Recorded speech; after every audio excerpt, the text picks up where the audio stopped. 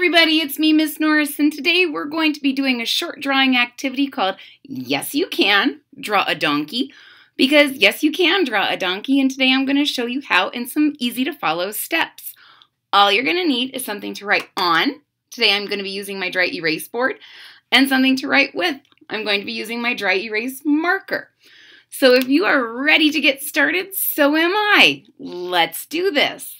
As you might notice, today my board is horizontal instead of vertical because our donkey's bodies are a little bit longer instead of taller. So I wanted to make sure we have enough space. Is everybody ready? All right. The first thing you're going to do is you're going to make a kind of a teardrop on its side, or an oval. Kind of a bean, a thumb, a shape kind of like this. This is going to be your donkey's head. All right? And the next thing you're going to do is you're just going to draw a line that divides that teardrop thumb kind of in half. On one half, you're going to draw a circle and a little pupil.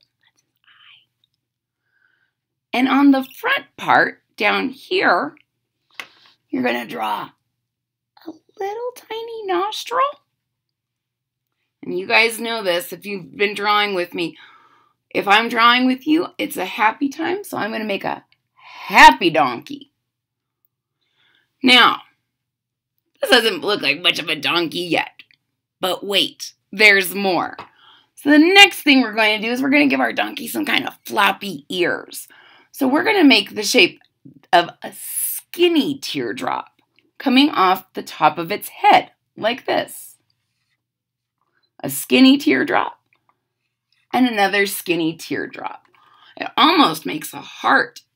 So if you want to, I guess you could draw a heart with a line down the middle. It's up to you. Now, we got the head done. Now let's give this donkey a body. So just a little ways away from your head, you're going to draw a big oval. This is going to be your donkey's body. So you can make your oval as big or as small as you want, but it's going to be bigger than your head. But now he has just a floating head. So we're going to draw two lines. One that starts at about the line that you drew to draw it in half, and another line that connects. It almost makes a triangle. You see that? All right.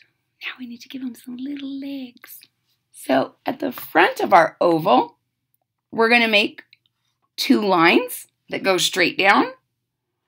And at the back of our oval, we're going to do the same thing and close them off like rectangles.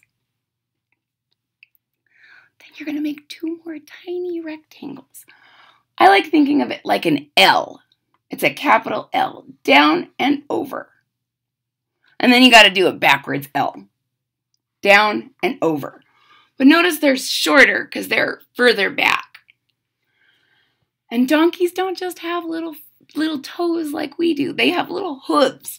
So we're going to draw a line at the bottom of each of our rectangles that shows our little hooves. One final step. If you've been to a party, you might have played this game before. We need to pin a tail on our donkey. So right out the back side of your oval, you're going to do just a curvy line and then some fringe.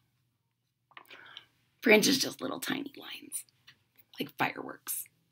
And there you have it. You just drew a donkey.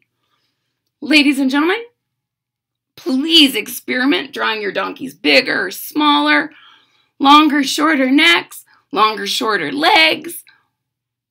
Maybe you pinned your tail in the wrong spot. Who knows?